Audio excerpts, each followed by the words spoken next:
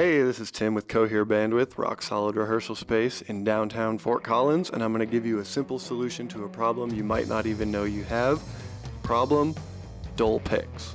They come out of the package looking like this, but for precision and tone, you want them looking like this. So how do we get from here to here? It's actually a simple concept. It's just friction that gets you there. So I'm going to do this on a drum mat. It actually works best on just a normal household, like a light shag carpet, and you're just gonna rub it evenly on one side. I like to do it, I count in my head obsessively, so I'll say 10, 1, 2, 3, 4, 5, 6, 7, 8, 9, 10, flip it over, 10 on the other side. With a lighter pick, that'll get you there. With a heavier pick, you might need to repeat the process.